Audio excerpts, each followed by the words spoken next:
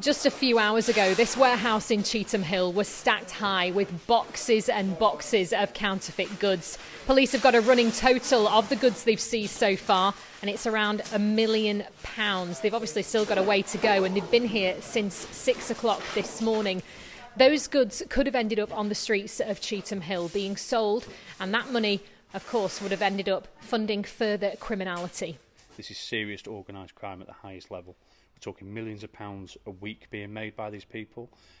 They're not keeping it in this country, they're not paying taxes, they're pushing it back out to the countries they largely come from, which is like Afghanistan, Syria, Libya. If you think of what's gone on in those countries recently, it's not too far a stretch to say the money that you're paying is probably going towards some terrorist activity back in those countries.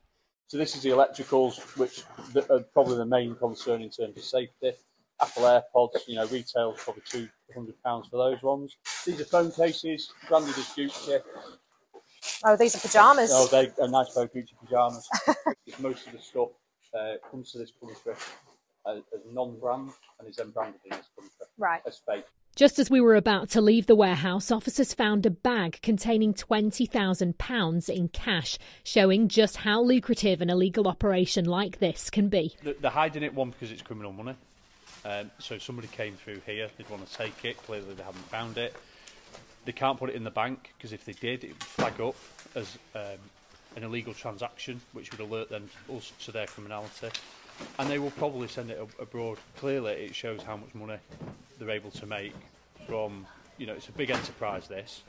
That's just a drop in the ocean in terms of what they're earning. Well, this police activity this morning comes under the umbrella of Operation Vulcan, which is tackling serious organised crime across Greater Manchester. It's exactly the kind of police work that the Home Secretary has given further funding to today.